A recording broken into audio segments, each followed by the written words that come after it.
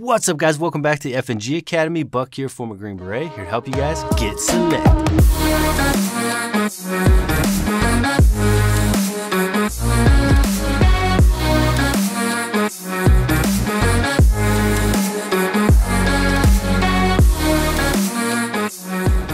Whoa, I haven't done that intro in a hot minute. Want to jump back on here and do some more talking heads and put out some more knowledge, tips, advice for you guys trying to get selected for special operations. I know it seems like it's been a while since we've done this, but we've actually just shifted the advice portion of what we do now to the Patreon. But we're going to start bringing them back to the main channel as well. So if you want more content like this and you're interested in becoming special operations, go check out our Patreon. Or if you just want to support the channel, go check out the Patreon. We really appreciate it. It helps fund, getting across the country to film constantly and keep these videos coming. So if you enjoy this stuff, guys, do us a favor. Please hit the like button, hit the subscribe button. All that stuff really counts. All the comments you guys leave, it matters. It really pushes these videos and helps us with the reach. So we can keep doing them and keep them coming. So in this video, I want to talk about the most important thing, in my opinion, for special operations selection. If you're getting ready to go to SFAS, what's the most important thing? Kind of a two-part. There's a physical aspect and a mental aspect. And today we're going to kind of talk about the physical aspect and what you really need to be training up for, and something that's not like really natural, and that's rucking. Obviously, you guys know that during the course of the Special Forces qualification course and selection itself, you're going to spend a lot of time under ruck. And time under a weighted ruck is hard to get the body used to. So there's so many aspects about rucking that's really important to start practicing now and getting good at it and really experiencing what it's like to be under a rucksack with weight for a really long time. But that being said, it's easy to just be like, oh, you got to get good at rucking. But that doesn't really help you guys when it comes to like, well, what numbers, how far, how fast, what kind of rucking plan should I be following? So I want to jump on and kind of give you more of that information, so at least you have a grasp of what being good at rucking looks like. And also some don'ts, right? There's a lot of misconceptions out there about rucking and how much weight you should have. For example, when we developed our ruck trainer, we did so because we needed a tool that could help us train with the platform used in SFAS and used in across the Army, which is the Molly 2 rucksack. It's not going to help if you're using a different ruck than you're going to use in selection, because then you're not getting used to how the shoulder straps feel, how to set it up for your body, how to adjust the waistband, how to use your load lifter straps properly. So we knew that we needed the same platform that you're going to be using in selection, but we also wanted the weight to be perfectly positioned between your shoulder blades and then prevent injury and just have a better all-around training experience with the ruck trainer. So we developed that. But when we were developing it, we were getting a lot of questions like, oh, can I ruck 90 pounds in this thing? Can I ruck 80 pounds? I'm doing 75. I need to be doing 75, 80 pounds. And just these astronomical numbers that people were throwing at us that they wanted to go out and ruck. And it's like, don't do that. Like, there's no reason that you guys should be putting so much weight on your backs. It's bad for your body to have 80, 90 pounds. Do you do that in the Q course? Yes, but also in a controlled environment. The cadre know what they're doing. They're not trying to just break you, right? Because then they're not going to get the operators that they need. So they do add an immense amount of weight, but they do short movements with that weight.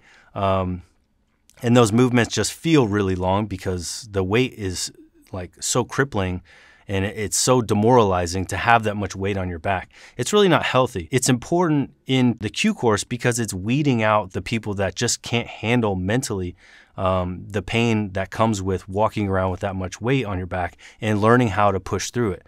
And special operations is all about finding people that are willing to push through their discomfort and worry about the team before their own, pain and suffering. So the whole point of that in that phase is to test your mental strength and your ability to push through. You shouldn't be training with 80, 90 pounds on, compressing your spine, causing damage to your knees. Your joints are going to be aching like crazy. Your traps are going to hurt. It's miserable. So I don't recommend it. So what weight should you guys be training at? And this is another reason that we developed a ruck trainer. It's to change out those weights quickly and easily. So that way you're doing a more varied workout routine. You should be varying your weights and your distances anywhere from 15, 20 pounds all the way up to about, in my opinion, 45, 55 max. I think the best training weight for your heavy days is 45 pounds with water.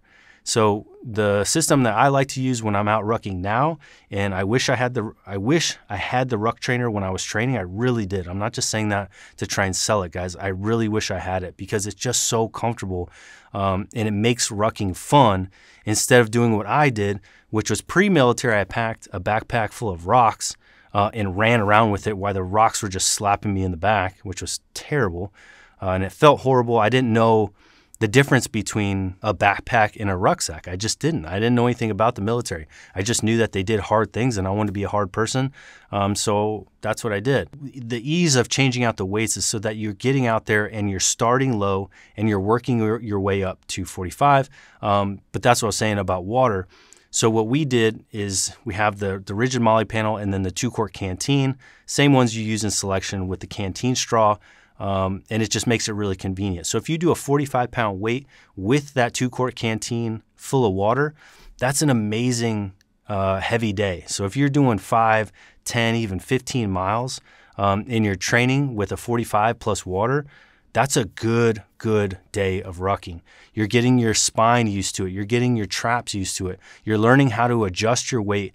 You're figuring out when to apply load to your hips and then apply load to your shoulders, when to share that load evenly. You're also learning how to use your boots, which boots are going to be best for you, where your blisters form, which kind of socks you prefer.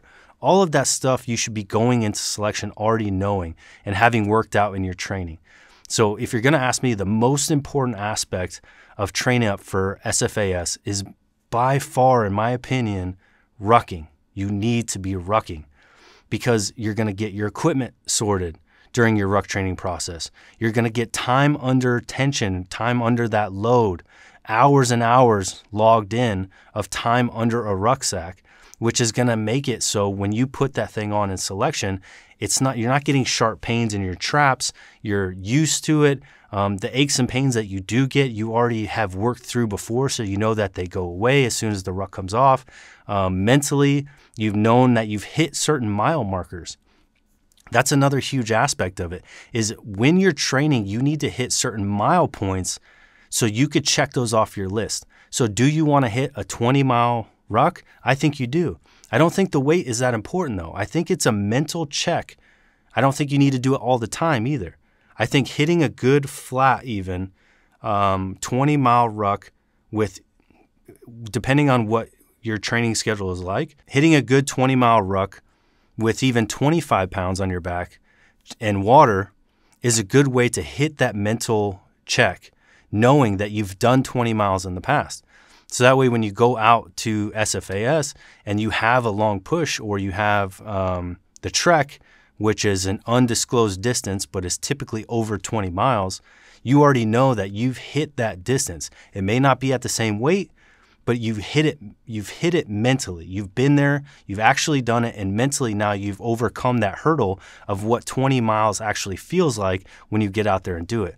Because 20 miles is enough time under that ruck to where you start to get in your own head. You start to think negative thoughts, the pain creeps in, and then you start to second guess yourself.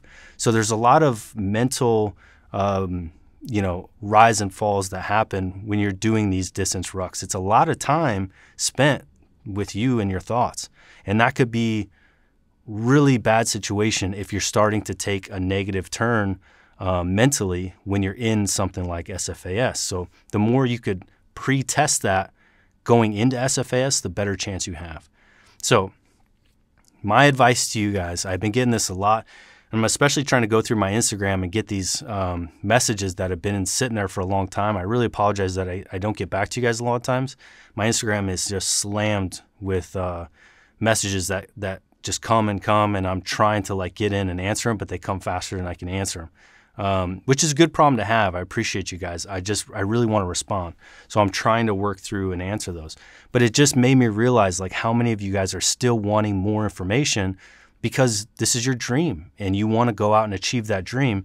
And I owe it to you guys, and Kurt owes it to you guys to put that information out and make sure that you're staying motivated, but also educated and aware so that you have the best chance possible at getting selected. Because we want to get more guys and girls into SFAS and get more people selected. So that way SF stays a strong and powerful unit and our country's protected by the best of the best.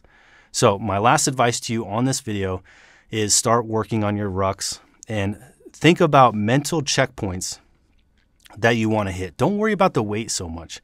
I really don't think you should focus too much on weight.